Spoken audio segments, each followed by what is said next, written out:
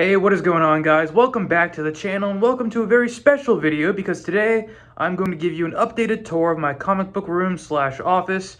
And the reason that we are doing this today is because I am leaving this space soon.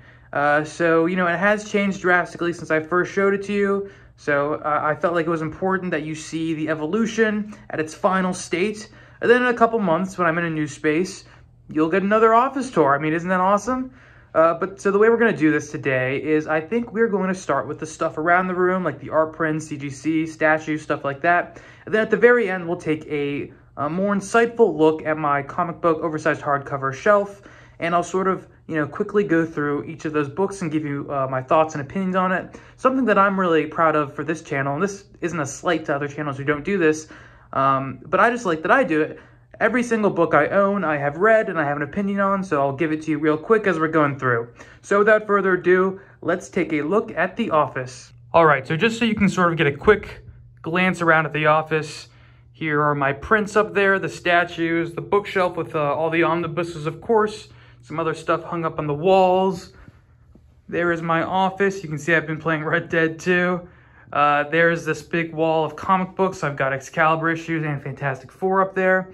Some CGC graded comics. We'll take a closer look at those in a second in case you can't see it with the glare. My short boxes with some stuff I need to put away. There's also one print over here. So I think the best way to do this is we're going to start with the prints first on the wall. And so these are Sideshow prints. They're very beautiful. Sideshow's framing is very expensive though, so I just did it myself. I think it looks great though. First up, we have this Doctor Strange print by the wonderfully talented Alex Garant, who is a Canada-based artist. And you're not seeing a glare. Well, you are seeing a bit of a glare. But if you think the double eye effect is a glare, that is not the case. That is actually kind of her signature trademark. Alex Garant is known as the queen of the double eye. I think it's very cool and very appropriate for this Doctor Strange poster. My family always tells me this one's a little creepy, but hey, I like staring at it. I like staring at all these. Next up, we have Spider-Man and Mary Jane by Paulo Rivera. He's, of course, in his classic symbiote suit. As you can see, I kind of have a blue theme going on here. Blue, blue, blue. This one's really cool, too. It's got this nice romantic vibe to it that I've always really enjoyed. Next up, we have this Thor Brimstone. This is another very cool one. I am drawing a bit of a blank on the artist. I think his last name is Vinderstelt, but that could totally be wrong. So apologies to Mr. maybe or maybe not Mr. Vinderstelt, but another very cool one. Then we'll take a look at the Heralds of Galactus print, which is also one of my favorite ones. They're all so good, it's hard to pick. But this one, I love the cosmic explosions in the background of planets and whatnot, all the heralds. I like that, the Silver Surfer is really showing off his physique there. Galactus in the background, etc., etc. This one, man, I'm also drawing a blank on the artist name, but it's another spectacular one, and the colors in this one really pop. I was going to put another one here, but, and there was going to be another bookshelf here, too, actually, since that one's full. But, since I'm leaving the space soon, I'll save it for another space. All right, we're going to go back to the walls, and we're going to take a look at what I have up here. So basically, if you're unfamiliar with the current X-Men era, they had their big Hellfire Gala event, which all the X-Men dressed up real fancy. They actually had real fashion designers, design that stuff. And so I was like, I really liked it. And I grabbed the Hellfire Gala book and I just ripped out the pages and I framed them. And I think they look really good. These are just $1 store frames also, by the way. That's how you can tell they're very, very cheap. But, I'm not going to replace it since I'm moving. Emma Frost, White Queen, in all her 3 outfits. Colossus, looking so cool with his beard and his Russian look. Wolverine, Sage, Domino. Banshee, Pyro, Sebastian Shaw, others, looking very, very cool. We'll go all the way over here. A bunch more X-Men. I particularly like Storm here, like that her cape is sort of just the weather effect. Betsy Braddock looks great too. Rachel Summers, of course. Cyclops looks like a dweeb as always. Moving on. We've got the New Mutants here. And then we've got the Hellions group sort of going on here. And then we have, you know, some more X-Men characters, Wolverine, Sync, Cannonball, Sunfire, all looking very cool. So I just thought those were really neat, you know, created by real fashion designers. So put them up, have them rep some of the characters that I really enjoy. All right, let's take a look at these statues now. These are all by Iron Studios. They are the 1/10 scale statues. So first up, we have Iron Man himself from Endgame. Looks very, very neat. I like the explosion effect of his suit coming off the ground since it shows that he's flying.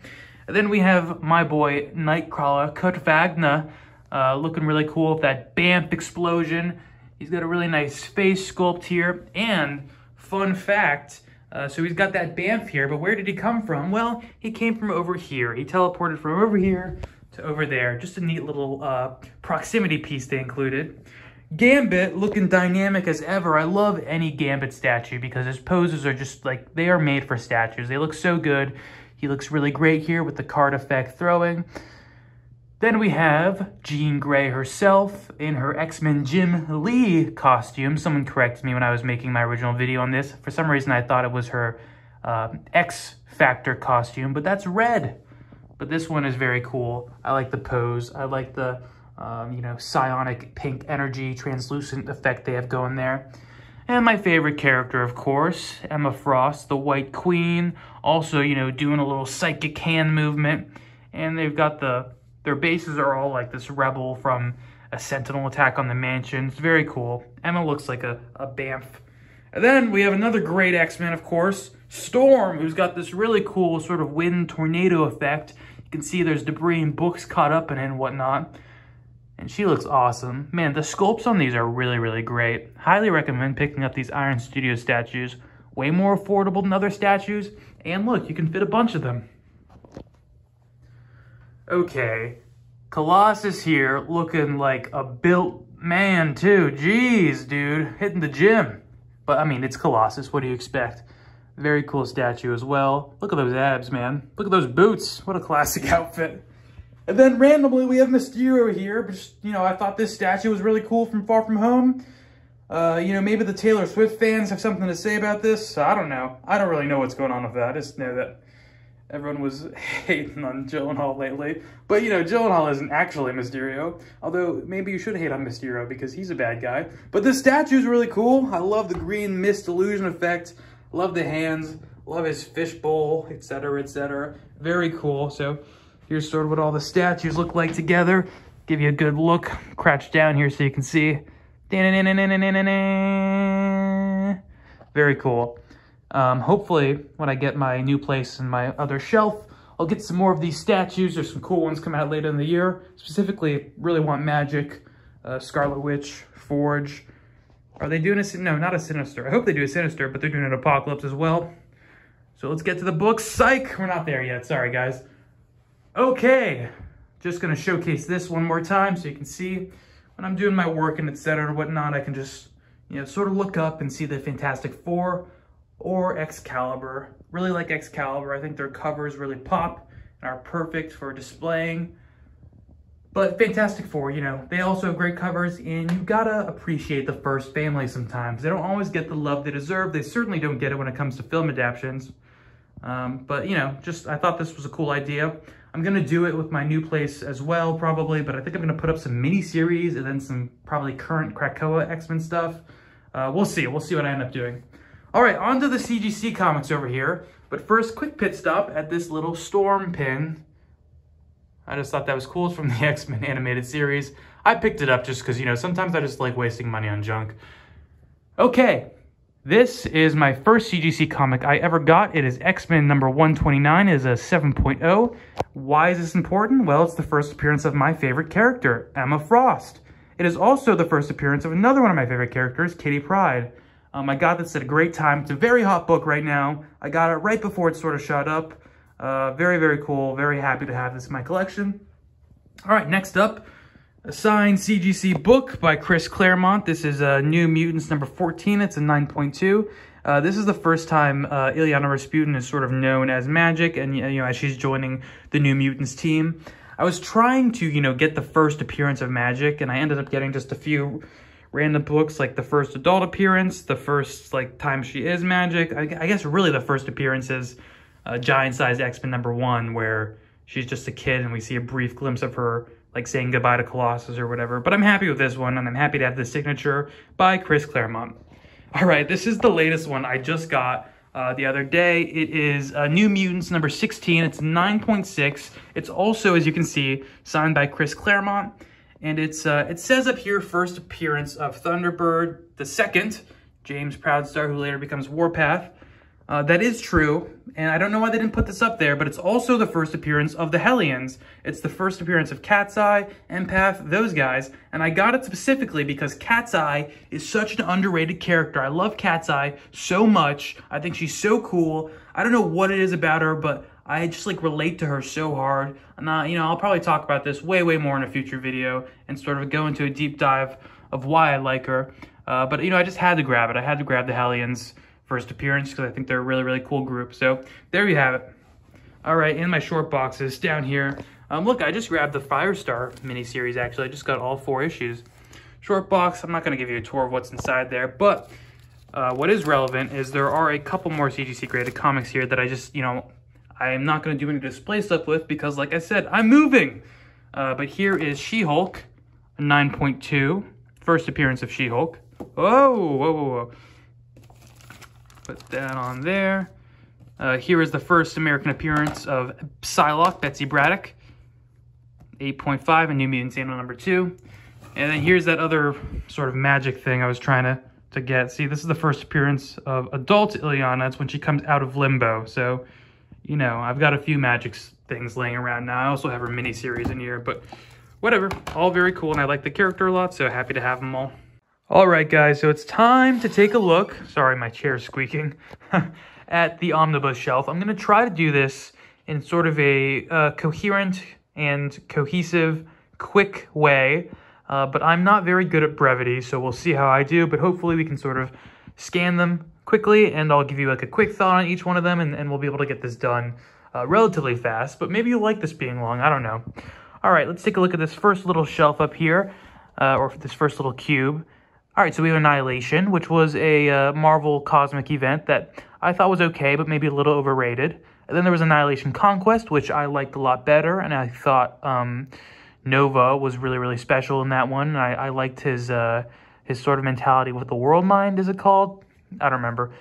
New Avengers is a fun Avengers run by Brian Michael Bendis, although I guess fun isn't the right word to use because it's a little tragic, especially in the beginning. There's a prison break, and there's some, maybe not, Avengers who kind of get wrecked. But speaking of Avengers getting wrecked, we have Jonathan Hickman's 2 Avenger omnibuses. This is getting reprinted. I highly recommend picking it up. These are 2 of my favorite omnibuses that I own. That storyline of the Incursions is incredible, and it leads up to like the God Doom stuff with the newer Secret War.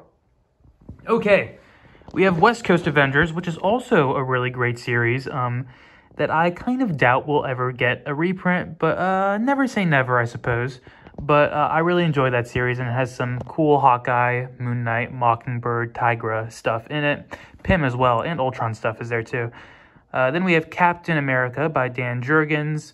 A lot of these more newer Captain American ones, I've done overviews on the channel. So I'll just say, Captain America, not my favorite character. I do like the Brubaker run a lot, but these other ones sort of fell a little flat for me, like the Captain America Rick Remender run. Okay, then we have Captain Marvel, which is her older stuff. And funny enough, I did a media analysis essay on this omnibus in college, and I wish I knew about the X-Men at the time because I would have done it on them instead. I mean, I knew about the X-Men, but I wasn't reading X-Men comics, and I didn't realize that they were so intertwined with, social issues that are important to me. Okay, Cosmic Ghost Rider, super fun. I really enjoyed the Thanos stuff in there.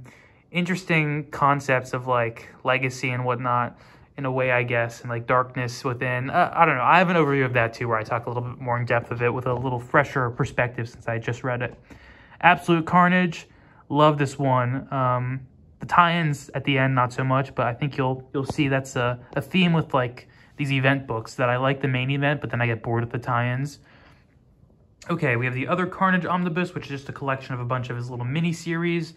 Those are fun. There's like Carnage USA in there, and some other good stuff. And I think there's the introduction of a couple new symbiotes in there, at least one of them. Maybe. All right, the Daredevil shelf. I really, really love Daredevil. I think he's like consistently written so well, except that first omnibus you see there, which is the Stan Lee one. He sucks there. It's a boring read. It's really hard to get through, in my opinion at least. You might love it, and that's okay. The Brian Michael Bendis Daredevil stuff, I really enjoyed. The Brubaker stuff, I really enjoyed. That's sort of when he's in prison, I believe. Daredevil Shadowland, I even enjoyed Shadowland to a degree. It has its like sloppy moments, but overall it's fun. Maybe it just came a little too quickly. There should have been a little more build up to it, but is what it is. Daredevil by Mark Waid is a more lighthearted approach to Daredevil, but it still deals with those heavy themes, so that's really nice to see. You kind of get like this this tonal sampler if you read all these back to back. Just you can avoid that first one. Oh, and then I have the Daredevil by Frank Miller Companion Omnibus, which, you know, the Frank Miller stuff is classic, but I unfortunately don't have that actual omnibus, just the companion one. But the stuff in the companion is good too. I really like that. And I think it was the first Daredevil thing I read, actually. Okay, Deadpool Minibus is the only Deadpool omnibus I have. I used to have others like the Joel Kelly one, which I sold. I just don't like Deadpool that much. We can leave it at that. He's all right, but just one of my least favorite characters. Doctor Strange, the Sorcerer Supreme Omnibus. This is getting a Volume 3. I wasn't able to pick up Volume 2, so I don't know if I'm going to pick up a Volume 3, but I thought the stories were quite whimsical and exciting. Earth X by Alex Ross. I really don't like this series. It was incredibly boring for me to read, and I'm sorry to anyone that likes it, but it just wasn't my taste. Artwork is great. The covers by Alex Ross are great, but the story is not so great. Then we have Excalibur, which is one of my favorite omnibuses, probably top 5 in my collection. It was such like a sleeper hit for me. I got this totally on a whim. I didn't even realize Kitty Pryde and Nightcrawler were on the team at that point. And then also we get the introduction, well, I don't know if she's introduced in this, but we get Megan in this, who is this awesome empathic shapeshifter that Marvel needs to use more in the Krakoa era, but she's sort of been regressed to just this housewife status, at least in my opinion, from what I've read in the Krakoa era. And, you know, I hope no one takes that the wrong way. I'm not trying to rag on her. I think she has a lot of potential, and I wish writers would do more with her. But, you know, there's a lot of characters to balance, so I understand that's also sort of a big ask. But just please, I like Megan so much. Someone do something with her. Then we have the Fantastic Four omnibuses. You know, this is just the classic Stan Lee and Kirby stuff. There's the fourth one. As you can see, I don't have volume 1, but that's getting reprinted, and it's kind of got those ugly new spines, but at least I'll have a sort of cohesive look for my Fantastic Four ones. Then we have Fantastic Four by John Byrne, which is a really exciting run, introduces a lot of cool stuff. We get like Terrax, we get some awesome Doom stories. If you can find that one, you should grab it. I wish I had volume 2 where She-Hulk joins the team, but unfortunately I could never find that one. Then we have Fantastic Four by Wade and Waringo. Apologies if I'm pronouncing that wrong. I often don't have to say these names because I'm just reading, but here we are now.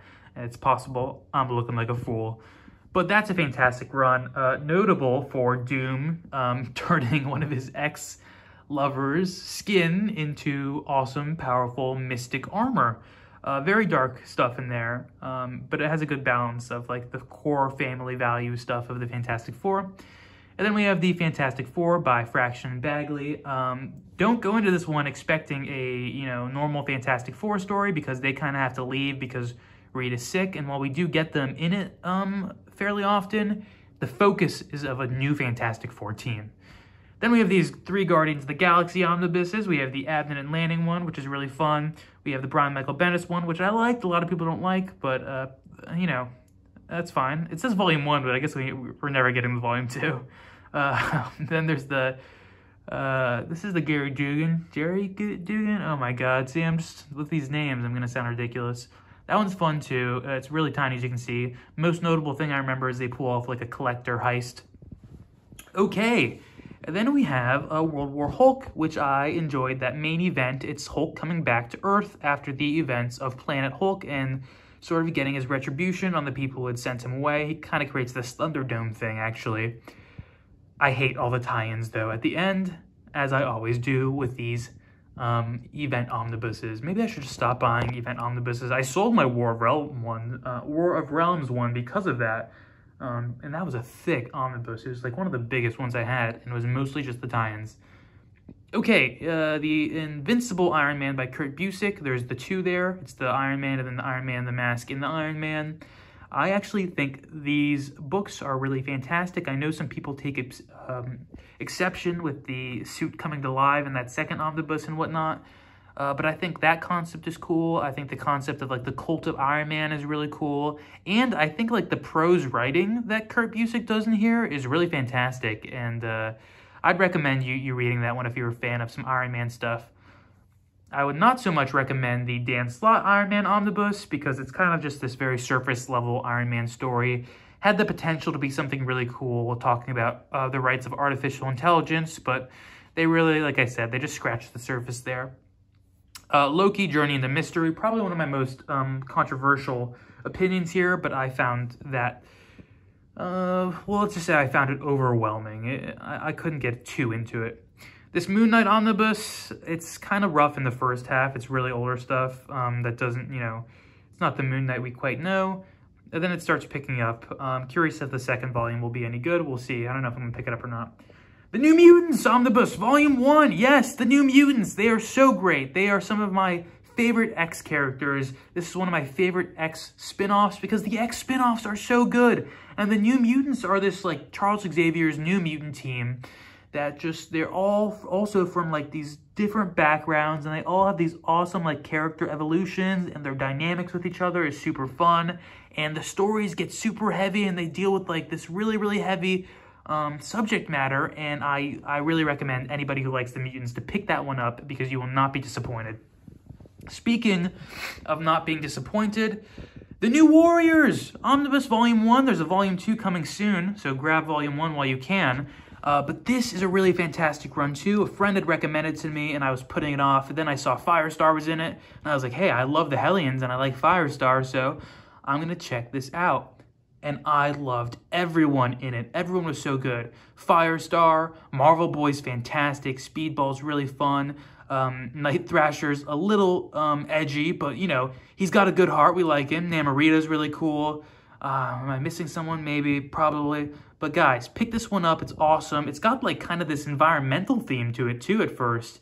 And also, like, anti-corporate theme, which is really fun. And, like, I was surprised that this is like older material that is sort of tackling that subject matter. Really good stuff though. And the twists and turns in it are special too. I won't spoil anything, but pick it up. All right, these two Punisher omnibuses, they're Punisher Max omnibuses.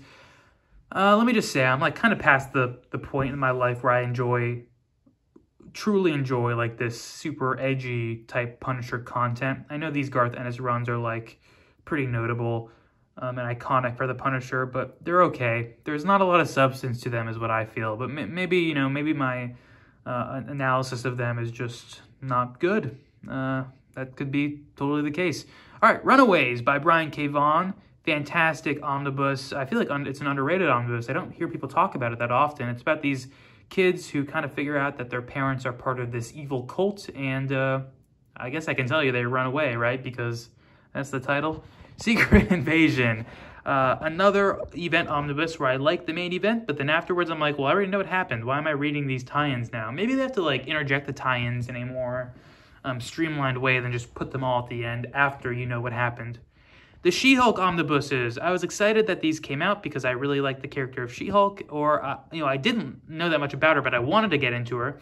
Now I know a lot more about her. That Sensational She-Hulk by John Byrne is super fun, super funny, plays with the medium of comics in a really interesting way. I have a whole video on that one if you want to go check it out. The Dan Slott one, it also has its good moments. It's more modern, more lighthearted. Got some TVA stuff, got some lawyer stuff. It's all right. Still worth reading, I think, but not as special as the other one. All right, moving on, we have Miss Marvel. She's getting her Disney Plus series next year, right? It's a good read there. Hopefully we get a volume 2.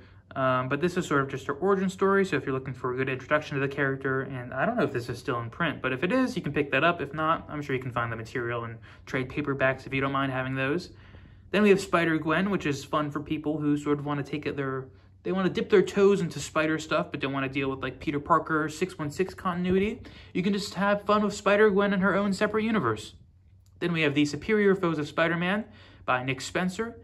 That's a pretty fun run, also lighthearted, very comedic.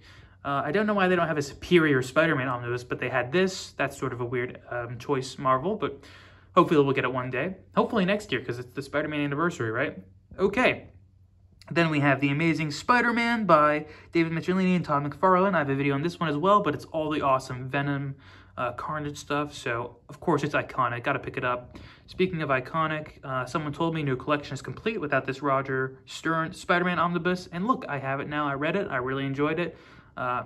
This one's still available, I think, so recommend picking it up. I do not recommend picking up this Spider-Man by John Byrne omnibus. It is sort of just this mishmash collection of random John Byrne stuff, and then the stuff that is sort of